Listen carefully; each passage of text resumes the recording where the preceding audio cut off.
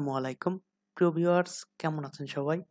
আপনারা সকলেই জানেন আগামী 30 অক্টোবর 2021 তারিখে বাংলাদেশ পরিসংখ্যান ব্যুরোর জুনিয়র পরিসংখ্যানবিদ সহকারী পদের পরীক্ষা অনুষ্ঠিত হবে।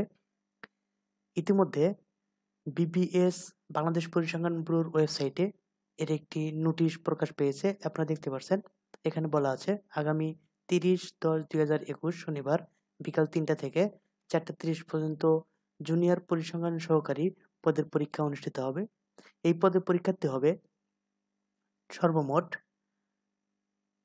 62,769 জন পরীক্ষার্থী হবে। তাদের সিট প্ল্যান এবং স্কুলের নাম প্রকাশ করেছে। আপনারা তাদের ওয়েবসাইট থেকে দেখে নেবেন আপনার পরীক্ষাটি কোন স্কুলে পড়েছে। তো আমরা এই পদের বিগত 2020 সালে একটি পরীক্ষা অনুষ্ঠিত হয়েছিল junior পরিসংখ্যানবিদ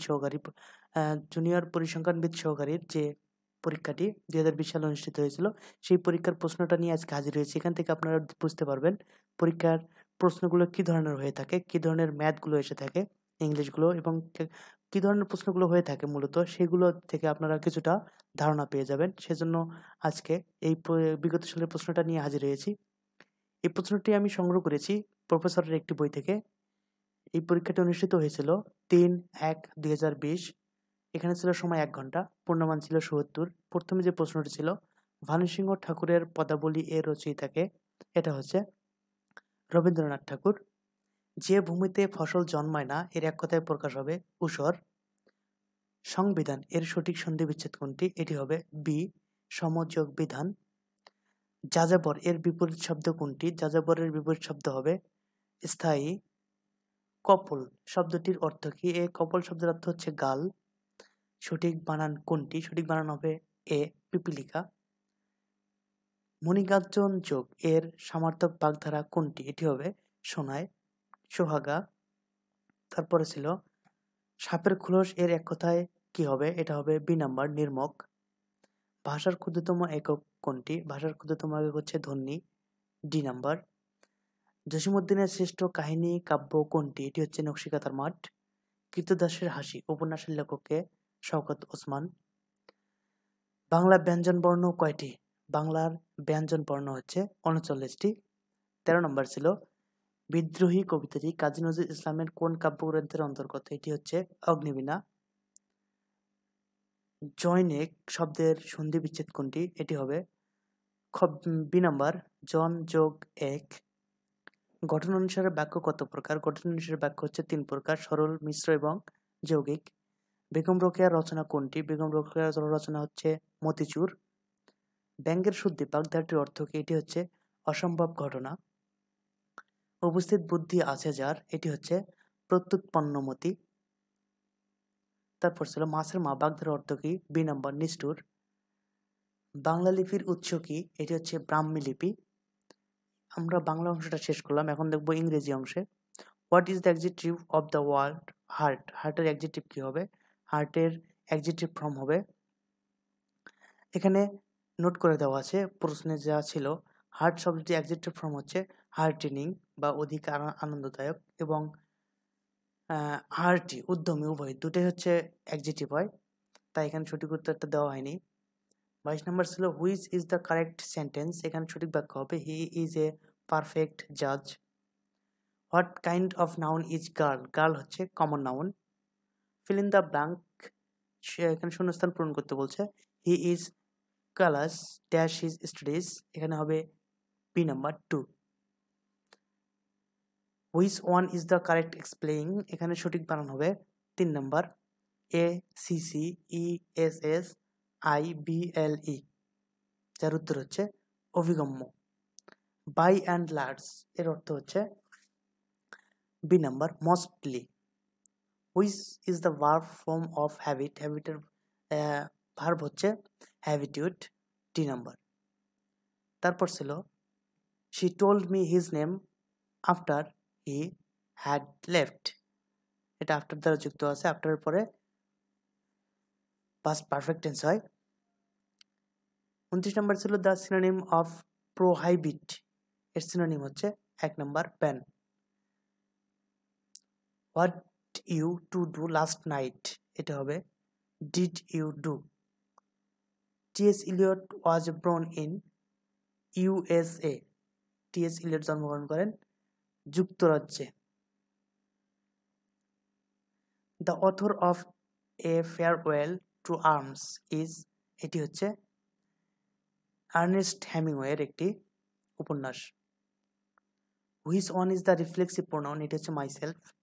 the man was accused of murder. The অ্যান্টোনাইম of scarcity, এটা হচ্ছে অ্যাবাউন্ডেন্স।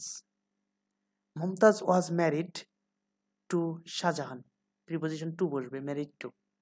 ট্রান্সলেট করতে বলছে সে সাঁতার দিয়ে নদী পার হলো, এটা হবে she swamp across the river. 38 নম্বর ছিল Khadija prefers mutton two beef. 39 নম্বর ছিল who is the author of India wins freedom, এটি লিখেছে হচ্ছে আবুল কালাম আজাদ। মিডেন স্পিচ, এটি হচ্ছে ফার্স্ট স্পিচ। আমরা ইংলিশ অংশে শেষ করলাম, এখন বললো গণিত অংশে। গণিতে এখানে দেখতে পাচ্ছি একটি মান নির্ণয় ছিল, মান নির্ণয় অঙ্কটা আপনারা দেখতে পাচ্ছেন। আপনার অঙ্কগুলো আসলে বলার মতো কিছু নাই, এগুলো আপনার একটু ভিডিওটা পোস্ট করে করে দেখে নেবেন কি ধরনের অঙ্ক আসে। 41 নম্বর। 42 নম্বর ছিল নিচের কোন ভগ্নাংশটি ক্ষুদ্রতম, আপনারা দেখতে পাচ্ছেন। তারপরে ছিল পিতা পুত্রের অঙ্ক একটি ছিল গড় থেকে, এটার উত্তর হবে সি নাম্বার 18 বছর। 40 নম্বর ছিল জ্যামিতি থেকে। 45 নম্বর ছিল লাভ ক্ষতি থেকে। 46 নম্বর ছিল একটি বীজগণিত থেকে। 47 নম্বর ছিল এটাও বীজগণিত থেকে। 48 নম্বর দেখতে পাচ্ছেন অনুপাত থেকে আসছে। 49 নম্বর ছিল সংখ্যার গড় কত, গড় থেকে দিয়েছে 1 থেকে 49 সংখ্যাগুলোর গড়। 1 ইঞ্চি সমান কত সেন্টিমিটার, 2.54। 60 জন ছাত্রের মধ্যে 42 জন ফেল করলে পাশের হার কত, 30%। ত্রিভুজের বৃহত্তর বাহুর সংলগ্ন কোণদ্বয় হচ্ছে সূক্ষ্মকোণ।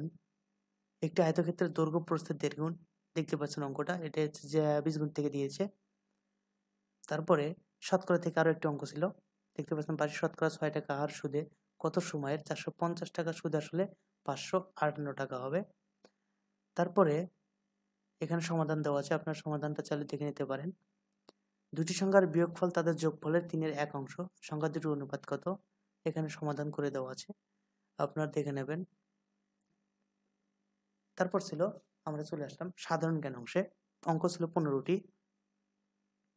15টি অঙ্ক সাধারণ জ্ঞান 56 থেকে সাধারণ জ্ঞান অংশটি ছিল। এখানে ছিল কমনওয়েলথ গেমস অনুষ্ঠিত হয় কত বছর পর পর, এটি হবে 4 বছর পর পর অনুষ্ঠিত হয় কমনওয়েলথ। ইউনেস্কোর প্রধান কার্যালয় কোথায় অবস্থিত, এটি হচ্ছে প্যারিস। তারপরে ছিল বাংলাদেশের কত বছর পর পর আদমশুমারি ও গৃহগণনা শুরু হয়, 10 বছর পর পর হয়। বাংলাদেশের বর্তমান মানুষের গড় আয়ু কত, বর্তমান মানুষের গড় আয়ু হচ্ছে 72.3 বছর। ইউএনডিপি এর ইংরেজি পুনরূপ কি, ইউনাইটেড নেশন ডেভেলপমেন্ট প্রোগ্রাম। জাতীয় স্মৃতিসৌধের স্থপতিকে, জাতীয় স্মৃতিসৌধের স্থপতি হচ্ছে সৈয়দ মঈনুল হোসেন। সরকার কর্তৃক কোন বছরকে মুজিব বর্ষ ঘোষণা করা হয়, সরকার কর্তৃক মুজিব বর্ষ যে ঘোষণা করেছিল সেটি বাতিল করে আবার নতুন করে করা হয়েছে, এটি হয়